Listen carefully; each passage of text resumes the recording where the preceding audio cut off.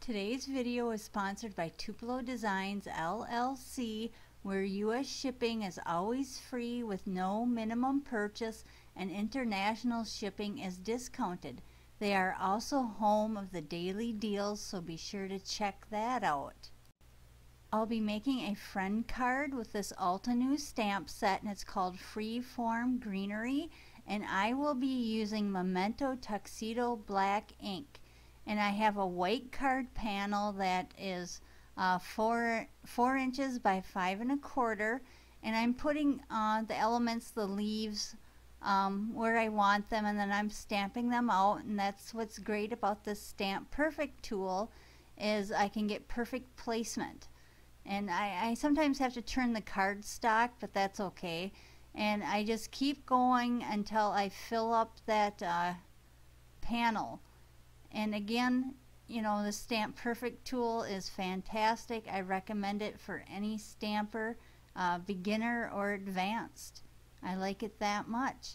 And then once I have that all finished, I'm going to take it out of my Stamp Perfect tool, my Hampton Arts Stamp Perfect tool, and I'm going to color it with Faber Castell polychromos colored pencils.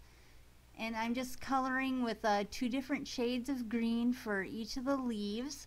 And I'm trying to make this look like a spring type card, you know, because today was the first day of spring, so I didn't want to make it a fall type card. So each leaf is going to be different greens, 2 different greens, the darkest on the outside and lightest in the middle.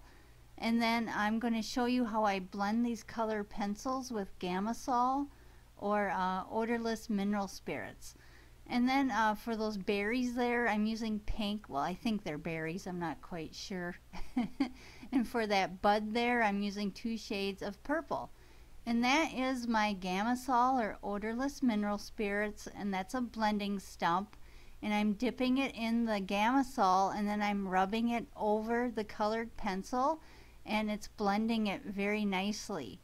So I really didn't have to do any shading or anything like that, but once it's done, it's going to look fantastic.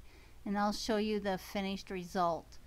But I just keep blending each of the elements that I colored. And then, can't forget those berries. And I dip it quite frequently, just so the blending tool stays damp.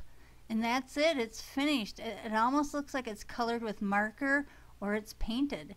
And this is a MFT die, a dynamics die, and it's called Friend. And I'm going to put that on that card front, and I'm going to attach it with some washi tape so it doesn't move. And then once it's die cut out, I use some liquid adhesive, and I put it on a 5 1/2 by 4 1/4 black cardstock panel. And I just glued it on there, and then I'm putting some double stick tape on my card base, and that's a standard A2 size card base. And once I get that all done, I put the card front right onto the card base, and that's it. It is finished. I will have all the links to all the products I use down below, and be sure to check out Tupelodesignsllc's Facebook group. They have a lot of fun challenges going on over there. And again, I will link that down below. Thanks for watching. Bye.